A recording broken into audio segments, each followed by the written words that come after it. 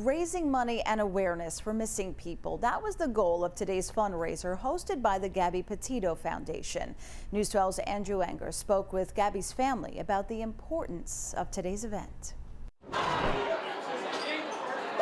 Golfing with a purpose in Holtsville, as hundreds came to Topgolf today to support the Gabby Petito Foundation.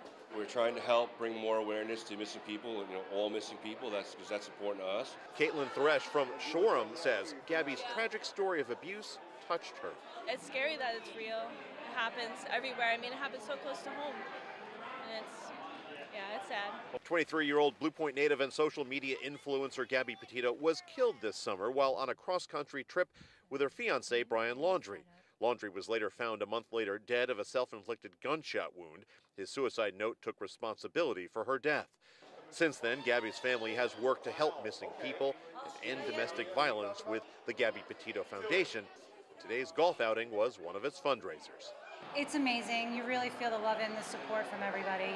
All these baskets for the auction were donated by local businesses right here on Long Island and from individuals around the country. And organizers hope to raise nearly $25,000 here today to support the foundation. It's the reason why we can do what we do is because of all these people and because of all the support from around the world. And even though it was raining, supporters hoped Gabby would bring a rainbow. As her parents say, the foundation is already starting to help those in need.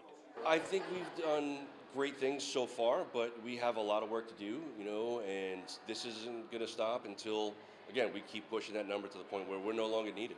In Holtsville, Andrew Enger, News 12 Long Island.